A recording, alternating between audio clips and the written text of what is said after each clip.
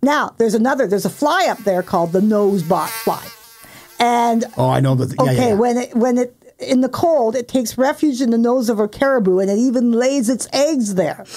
In the schnoz of a caribou. Yeah, because it's warm and moist Now, in there. hold on a second. Let's say that what's the caribou's name, Mom? Name the caribou. Let's call it Carrie the caribou. Carrie gets sick. Nose is just running. Yeah.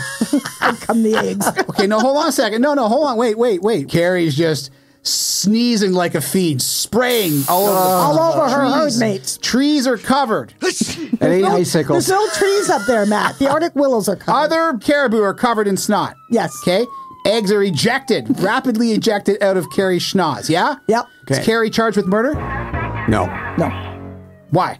You're the judge on the case, Mom. Why is Carrie not charged with murder? It's natural. It's just natural. She was sneezing. All right, you want something? There was no mens rea. There was no intention. So, rabbits in a group are called what? What's a group of bunnies called? A flock? A fluffle. I'm sorry, you said what? A fluffle.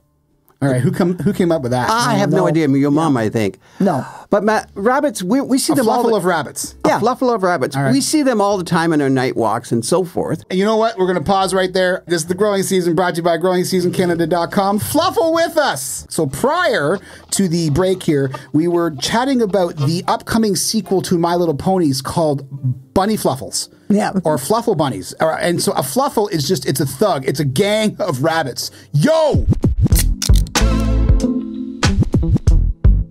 You want to be part of my fluffle, homie?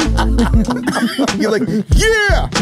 Let's go out and get some carrots. That's a mighty big carrot you have there, right? They are growing pine trees in a mine shaft. This is a mine shaft that's been played out. The nickel everything's been mined out. So they plant trees there. Now, obviously, they do need light. They have LED lighting, but temperature is constant. Humidity is great. So they have these little pine trees growing in there over the winter. If you were the entrepreneurial sort, here's what you would do. You would buy yourself up a little bit of land in and amongst the area that they are reforesting up in Sudbury. Mm-hmm. And you would open yourself a small restaurant. It serves breakfast all day, but it really focuses on pork. You would call that restaurant, wait for it, Pine and Swine. Now there's an idea, right? Or the restaurant. In my retirement. The restaurant. No, we don't serve beef here. Have you seen the name of the restaurant? Yeah.